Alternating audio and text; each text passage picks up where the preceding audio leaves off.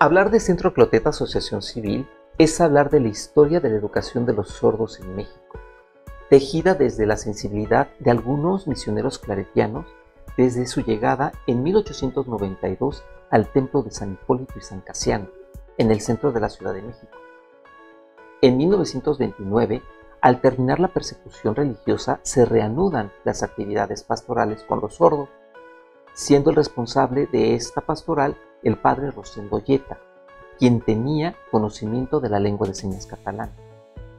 El padre Olleta, al ver la situación educativa de las personas sordas y viendo la falta de atención por parte de las instancias gubernamentales en materia de educación, inicia su labor docente, quien era auxiliado por dos sordos, impartiendo clases de lectura, escritura y matemáticas.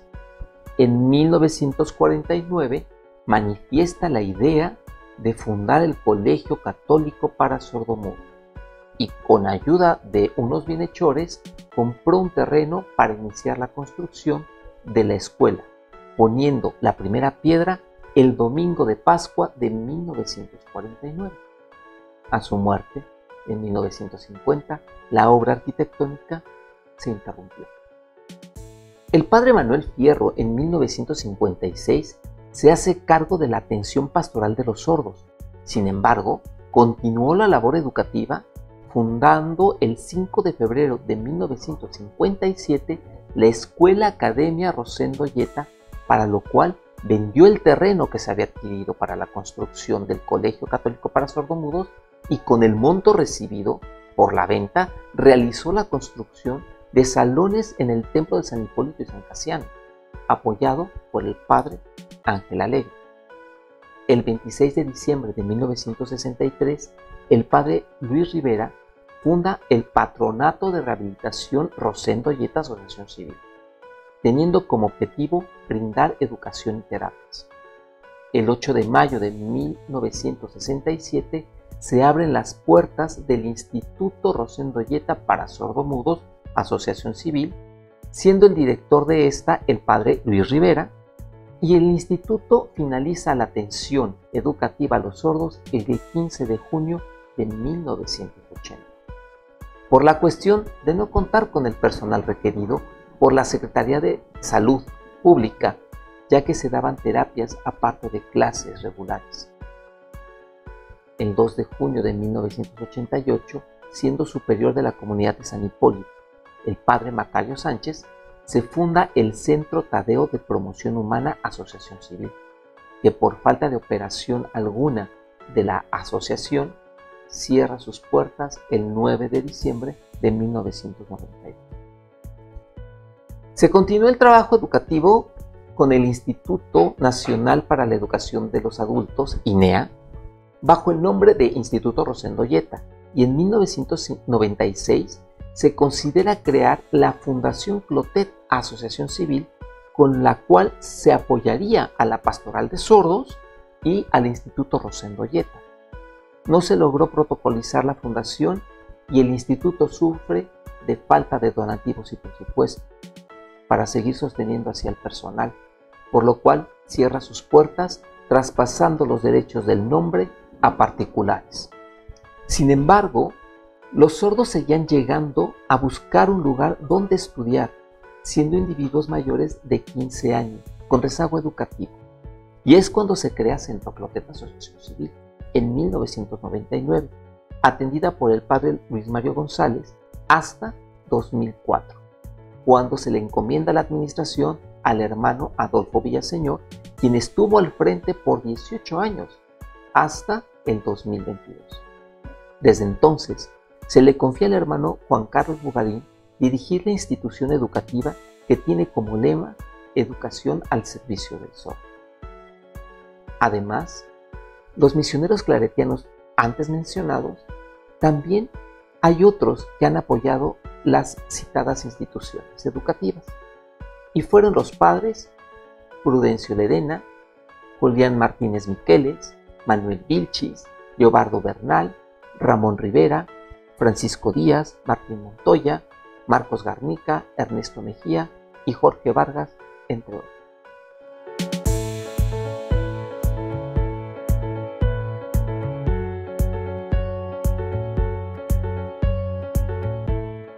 En Centro Clotet atendemos a niños, adolescentes y jóvenes sordos desde los 10 años. Nuestro objetivo es la educación integral de nuestros estudiantes, que implica el desarrollo de sus potencialidades. Tomamos, por tanto, en cuenta los principios cristianos y éticos. Trabajamos en la formación de valores, inspirados en el carisma de San Antonio María Claret, quien guía la vida familiar y social de nuestros estudiantes. Queremos que el Centro Clotet sea una de las principales escuelas para sordos, garantizando la educación bilingüe, esto es, impartiendo todas las clases en lengua de señas mexicana, LSM, y apoyando el aprendizaje del español escrito, que les va a permitir una educación de calidad. Los valores en los que nos enfocamos son 4. El primero es el trabajo en equipo, en el que estamos implicados docentes y padres de familia para un desarrollo en pro de los estudiantes, a quienes involucramos en su propio proceso formativo. El respeto es el segundo valor, indispensable para que tengamos una sana convivencia en la comunidad educativa. Los alumnos aprenden a resolver conflictos, afrontando las situaciones de frente y por medio de la comunicación respetuosa. La honestidad nos ayuda a vivir de forma coherente, permite que nuestros alumnos puedan conectar con sus emociones y asumir las consecuencias de las decisiones que toman, reconociendo cuando se equivocan y reparando el daño causado. Los ayuda a ser mejores personas, aportando lo mejor de ellos mismos a la sociedad. Finalmente, el valor de la responsabilidad, que nos ayuda a dar la mejor respuesta que las circunstancias con las que contamos hoy nos permite dar. Supone cumplir con lo que se promete, ser fiel a las obligaciones o compromisos adquiridos. Tiene que ver con el cuidado de sí mismo y de los demás en respuesta a la confianza que las personas depositan en nosotros. Así expresamos el sentido de comunidad y compromiso que asumimos con los demás. Aunado a los valores, promovemos la espiritualidad mediante la preparación a los sacramentos de iniciación cristiana y las celebraciones de acuerdo a los tiempos litúrgicos. Atendemos los niveles de primaria y secundaria mediante los módulos del sistema del Instituto Nacional para la Educación de los Adultos, INEA, y los jóvenes reciben la asesoría en LSM para estudiar la preparatoria en línea.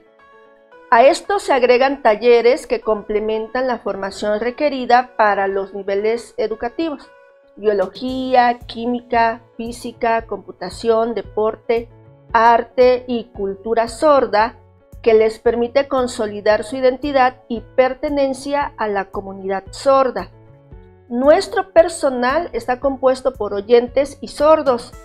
Todos nos comunicamos con los alumnos en LSM, personal de limpieza, profesorado, administración, coordinación y dirección. Además, se realizan diferentes encuentros con líderes sordos y con la comunidad de sordos adultos de San Hipólito, quienes nos acompañan en los diferentes eventos organizados en la escuela. Finalmente, trabajamos en la educación socioemocional mediante talleres y conferencias, tanto para alumnos como para padres de familia, la convivencia con otros colegios y las salidas culturales y de recreación. La atención psicológica y formación continua de los padres de familia es primordial, así como la invitación constante a que tomen las clases de LSM ofrecidas por nuestra comunidad para que puedan comunicarse eficazmente con sus hijos. Muchas gracias.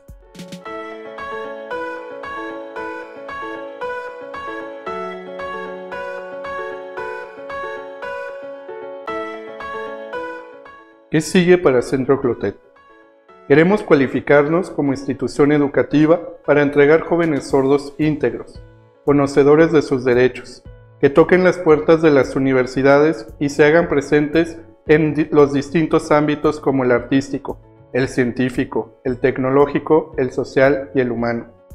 Queremos hacer con otros lo que solo no podemos, vinculándonos con universidades y distintas instituciones que cooperen para visibilizar e integrarla a la comunidad sorda de manera plena a la sociedad. Buscar en nuestro quehacer educativo la mayor gloria de Dios, que nuestros alumnos tengan una vida digna. Queremos continuar con esta grande obra que inició con un niño sordo en tierras catalanas, la cual se prolonga bajo el patrocinio del Padre Jaime Clotet y el carisma claretiano. No somos la mejor escuela para sordos en México, pero día a día trabajamos para lograrlo. En fin, soñamos con una escuela grande, con profesores cada vez más cualificados que faciliten un proceso de enseñanza-aprendizaje a nuestros alumnos para entregar a la sociedad jóvenes íntegros, felices y competentes.